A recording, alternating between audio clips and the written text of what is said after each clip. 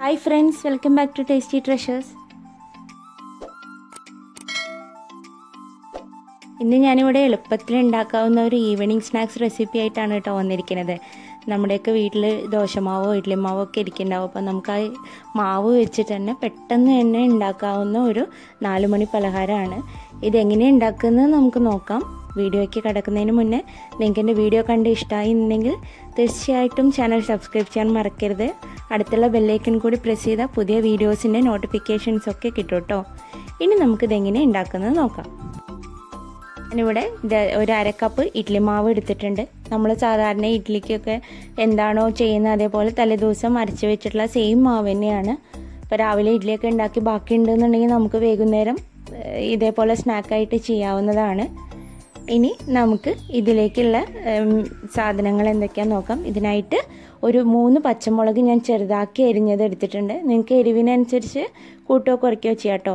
അതിലേക്ക് ഒരു 1/2 table spoon ജീരകം, ഒരു ചെറിയ സവാള ചെറുതാക്കി അരിഞ്ഞത്, ഇതിലേക്ക് ഒരു 2 ടേബിൾ സ്പൂൺ റവ ഇട്ട് കൊടുക്കാം. 2 ടേബിൾ സ്പൂൺ അരിപ്പൊടി ഇട്ട് കൊടുക്കാം. ഇനി നിങ്ങൾ എന്താ ശ്രദ്ധിക്കേണ്ടത് വെച്ചാൽ നിങ്ങളുടെ മാവിന് കട്ടി കുറവാണെന്നുണ്ടെങ്കിൽ അരിപ്പൊടി കുറച്ചുകൂടി ആഡ് ചെയ്ത് കൊടുക്കാം കേട്ടോ. ഇതിലേക്ക് അരിഞ്ഞു വെച്ചിരിക്കുന്ന കറിവേപ്പില, മല്ലിയില,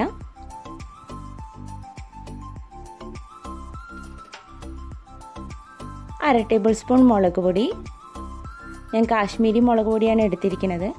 അതിലേക്ക് ഒരു 1/4 ടേബിൾ സ്പൂൺ കായത്തിൻ്റെ പൊടി, ഒരു നുള്ളു ഉപ്പ് കൂടി ഇട്ട് കൊടുക്കാം. ഓൾറെഡി മാവിൽ ഉപ്പുണ്ട്. ബാക്കിയുള്ള ഈ ഉള്ളി അതേപോലെ തന്നെ മല്ലിയിലയിലൊക്കെ പിടിക്കാൻ വേണ്ടിയിട്ട് ഒരു നുള്ളു ഉപ്പ് ഇട്ടിട്ട് നമുക്ക് നന്നായിട്ടൊന്ന് ഇളക്കി യോജിപ്പിക്കാം.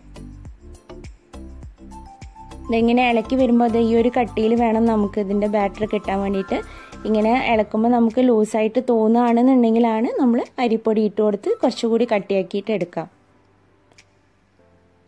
നമുക്ക് ഒരു പാനിൽ എണ്ണ ചൂടാവാൻ വെക്കാം.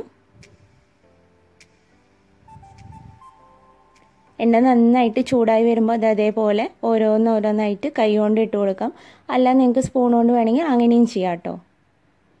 ഇതൊന്ന് നമുക്ക് നല്ല കളർ മാറുന്ന വരെ ഫ്രൈ ചെയ്തെടുക്കാം. ഇത് നമ്മുടെ ബോണ്ട ഇവിടെ റെഡി ആയിട്ടുണ്ട്. ഇഡ്ലി മാവ് വെച്ചിട്ട് തന്നെ നമുക്ക് വളരെ പെട്ടെന്ന് തന്നെ 4 മണിക്ക് ചായക്കൊക്കെ ഉണ്ടാക്കാവുന്ന റെസിപ്പിയാണ്. കുട്ടികൾക്കൊക്കെ തീർച്ചയായിട്ടും ഇഷ്ടപ്പെടും. ഒരു ചട്നി കൂടി ഉണ്ടെങ്കിൽ സൂപ്പറായിട്ടുണ്ടാവും. തീർച്ചയായും നിങ്ങൾ ട്രൈ ചെയ്ത് നോക്കണം. നിങ്ങൾക്ക് എല്ലാവർക്കും എൻ്റെ വീഡിയോ ഇഷ്ടമായി എന്ന് വിചാരിക്കുന്നു. വീഡിയോ ഇഷ്ടമായാൽ ഷെയർ ചെയ്യാനും ലൈക്ക് ചെയ്യാനും അതേപോലെ തന്നെ കമൻറ്റ് ചെയ്യാനും മറക്കരുത്. Thanks for watching my channel.